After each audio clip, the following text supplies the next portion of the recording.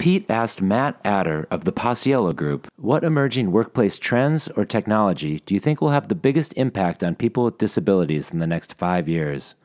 What do you see as possible accessibility concerns or solutions related to these coming trends?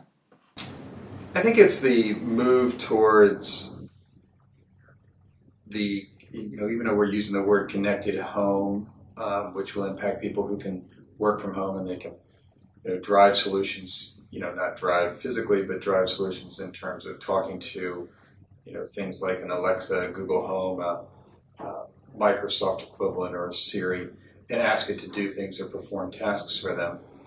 A lot of times that will speed up processing.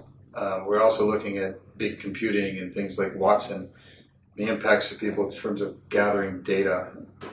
Someone who's blind or visually impaired can't skim text as fast as somebody who has vision.